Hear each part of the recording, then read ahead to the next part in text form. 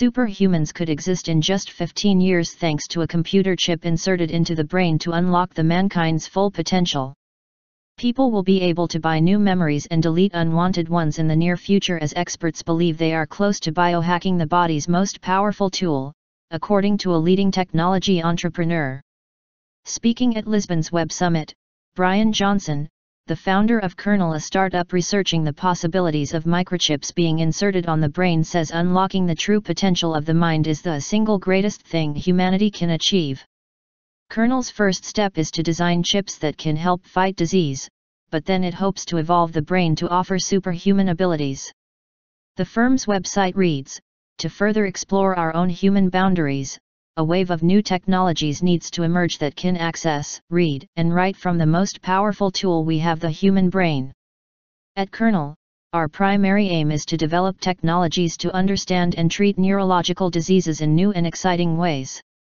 We will then interpret the brain's complex workings in order to create applications towards cognitive enhancement. Mr. Johnson told the audience at Web Summit, "I would expect in around 15 to 20 years we will have a sufficiently robust set of tools for the brain that we could pose any question we wanted. For example, could I have a perfect memory? Could I delete my memories?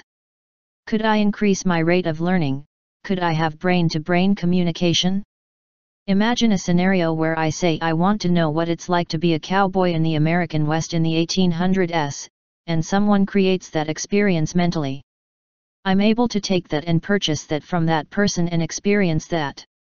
When Mr. Johnson was questioned on whether such technology could cause further divisions in society between those that do have a neural implant and those that do not, the founder of Braintree, which was sold to eBay for $800 million in 2013, said that he believes such technology will become democratized, like smartphones.